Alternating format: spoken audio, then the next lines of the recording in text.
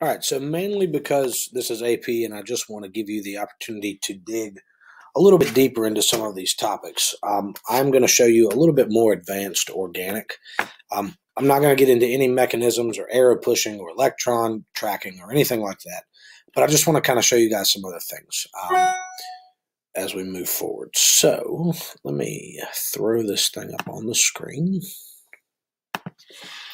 All right, and we're going to look at aromatics real quick. So I'm assuming if you're taking AP chemistry that you might end up in a college chemistry classroom at some point. And so I want you to at least have a working definition of what an aromatic is. Here's a really cool aromatic just to start out with. This is 9,10-dihydro 9,10,1,2 benzenoanthracene. All right. Yeah, right. Cool molecule. You'll notice that it's got 3 benzene rings, which we see right here, right? There's a benzene ring. I'll kind of outline it for you. So there's our benzene ring number 1. Here's a second benzene ring. Here is a third benzene ring. And then you have this pretty cool structure inside, which is, a carbon skeleton. Right, and you can see that it is 3-dimensional in nature, right? And now I've outlined all of the lines, and you can see how complicated organic is. So let's look at some of these. So what's an aromatic? Basically, an aromatic is a compound that has delocalized electrons that are shared in the pi orbitals of a compound. So benzene is the simplest aromatic. And you remember last year in first year chem, you probably talked about resonance, all right? I know you did if you had me. And you can see that in resonance here, like if we number these carbons, let's just number these 3, 4, 5, and 6. And we do the same thing here, 1, 2, 3, 4, 5, and 6. You'll notice that the double bonds have moved, all right? One of the problems with drawing a chemical structure is it doesn't take into account the fact that molecules and atoms and electrons are not static entities. They are dynamic in nature. They move. And the thing about benzene is those double bonds can move positions. They can move around around the molecule. Down the bottom, there's Buckminster fullerene, which is C66H a bunch. And it is a more complicated, much more complicated spherical molecule, right? It looks a lot like a soccer ball. And all of these joints are carbons, and they also have delocalized electrons. So those double bonds can move.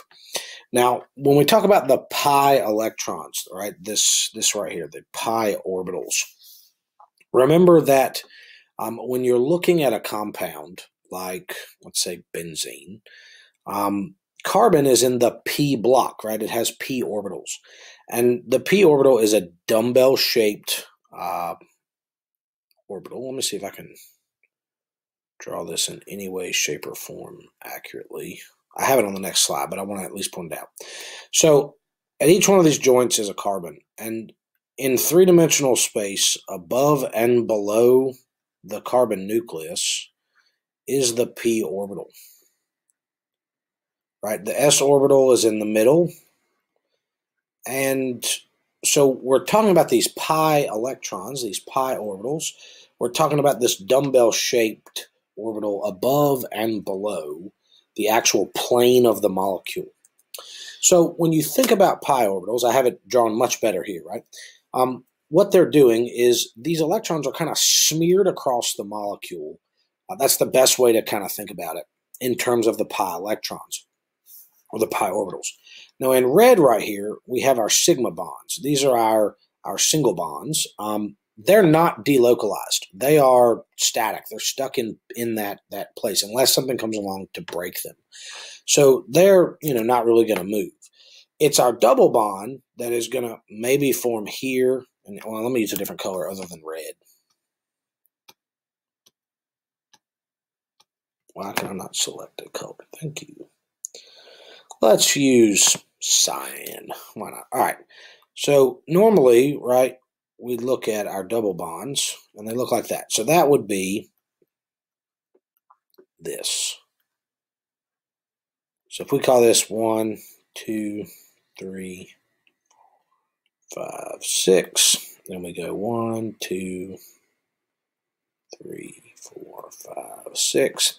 Then what we're showing here is there's double bond 1, there's double bond 2, and there's double bond 3. Well, because we're saying they're delocalized, that means they can move. So this is really a much better kind of representation of those electrons because they can move kind of all the way around. They can delocalize around those pi orbitals. And we all know that electrons are negative, so if this bond between 1 and 2 jumps to 2 and 3, what's going to repel those, and they're going to move around, and you're going to end up with resonance, right? And if they resonate, if they go back and forth, you'll actually see that we often draw benzene like that. We show that it's resonating around. Now, why are they called aromatics? So back when they were discovered, right, you're talking about chemistry that's occurring in the 1800s, 1900s. The one thing that people notice about these, they all have a pretty pungent odor. They all have a smell. And so since they have a distinct smell, they were termed the aromatics. Turns out later on, they all shared this aromaticity in common. And when you hear the word aromaticity in organic, in the context of organic, you're talking about electrons that can move around the pi orbitals. Now, when you name aromatics, you name them pretty much the same way as you name an alkene, except it'd be a cyclic alkane. So last year we talked a little bit about this. If you attended the springtime lectures, which were optional, then you will notice. Then you would have remembered. We say like, if we had 1, 2, 3, 4, 5, 6, this would be hexane, right? If I have 1, 2, 3, 4, 5, 6, this would be cyclohexane. All right, so that's a cyclic alkane. Now, cyclohexane has 2 hydrogens at every point and is not aromatic. It does not have those double bonds. Each one of these is a hydrogen. Every carbon has 4 bonds, just like hexane does. Okay, but it's enclosed, and so it's hexane, right? We have 1, 2, 3. This would be propane. If it's enclosed, this would be cyclopropane. This is a highly stressed molecule. It does not like those bond angles are really tight. It wants to break, but that is how you would name it. We're still going to apply the same methodology as far as we want our functional groups to have the lowest numbers. We want them to be alphabetical. So I'm going to start right here. I'm going to go 1, 2, 3, 4, 5, 6. My parent molecule, because it has those double bonds, is actually benzene. At position 1, I have an ethyl group. At position 3, I have a methyl group. Okay. This one, it doesn't really matter where I start my numbering, as long as my numbering starts on one of the ethyl groups. So I'll start over there just because that's my habit. So I have 1, 3, 5 triethyl benzene. This would be, actually, if we want to be really accurate, it would probably be 1 chlorobenzene. 3, 4, 5, 6. So that's how we would name that. But chlorobenzene would probably suffice. Here are some important aromatics. Toluene, really important solvent, not nice for organic living things, but really nice as far as industrial solvents go. Naphthalene is the active ingredient in mothballs. Anthracene is used in pigments. Xylene is used in polyester. You've probably seen that on maybe a tag that has like the ingredients on, or the components of some substance, right? Like a shirt or something like that. Benzopyrene was the first carcinogen that was ever discovered. It was discovered in chimney soot. And indole, and the indole ring, is actually really important to organic chemistry. It's a great platform to build things on. So is anthracene. and naphthalene if you're trying to build molecules. Now, what am I talking about building molecules? So let me actually show you. This will be the last slide. Let me show you just a piece of a reaction in organic. So this is the production of something called a halide. This is the first step. This is the halide right there. That's how you say that word. This is the Corey-Fuchs reaction. It's one that I studied in grad school. It's a pretty cool reaction. This is just a piece of it. But in organic, the thing that you'll kind of learn how to do is do what's called arrow pushing and electron accounting. So we're showing where the electron lone pairs are moving to. It's the reason that you learn about things like electronegativity and electron affinity, all those trends from first-year chem start to come back in organic. Why would these electrons stay on phosphorus when they can attack bromine? And if they attack bromine, they're going to steal bromine. They're going to make this bond, right? So that bond right there was formed. Oh, no, sorry. I take that back. That bond right there was formed by this arrow. The arrow shows the creation of a new bond. This arrow is showing the electrons going up and like becoming a lone pair right there on carbon. And then once it reacts, right, this new species can react with the second new species, right, this new bromine. So that's going to make that positive. Yeah, so there's like a tremendous amount of detail that goes into these things. And you can follow the steps through. You make this halide. And then from a halide, you can do the Wittig reaction and create a dibromoalkene, which this would be a dibromoalkene.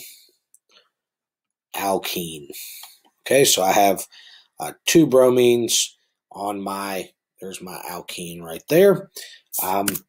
This R is just a functional group, so whatever you want to put on there. And you might use that to make a medicine. You might use that for any number of reasons. It might be the scaffold that you use to get another reaction started, right? So organic chemistry this is what it actually looks like. It is the production and the movement of electrons from point A to point B to point C to point, Z1000 in order to make new compounds. If you are more interested in this, feel free to reach out. I love to talk about organic chemistry. And but if you are more interested in it and you decide like, hey, I think I'm going to be a doctor someday or something, you'll get to take this class in college, and it'll be loads of fun, and you'll love it so much. All right. So if you have more questions about organic, we can pursue those. But for now, that's all I've really got. Okay. So keep working, keep doing your thing, and let me know if you have any questions. All right.